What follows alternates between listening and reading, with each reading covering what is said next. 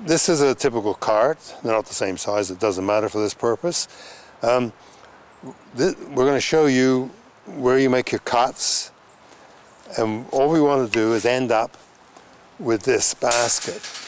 The rest of it we use in other parts of the trailer. Some we just recycle.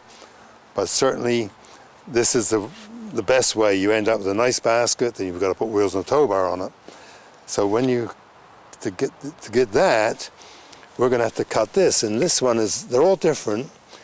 So here we only have to make 4 little cuts. One there, and there, and then this whole chassis is off. And we end up with, let's ignore the bottom part now. We just imagine we don't have it. We don't need this here. And so if you would cut through these here, you cut through there and there. You can see these.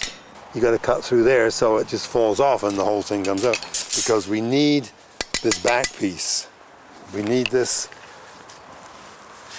We do need this here. So when you cut those off, you'll end up with this, and we end up welding that closed here, and the tow bar helps.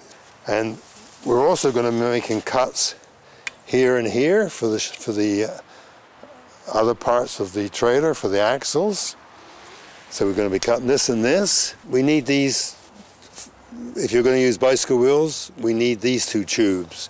And so you cut them here and here, and here.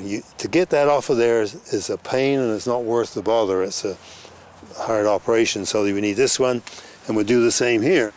And later we'll cut up some of the other pieces. So we end up from that, we end up basically with this and some bits and pieces that we can use on the trailer.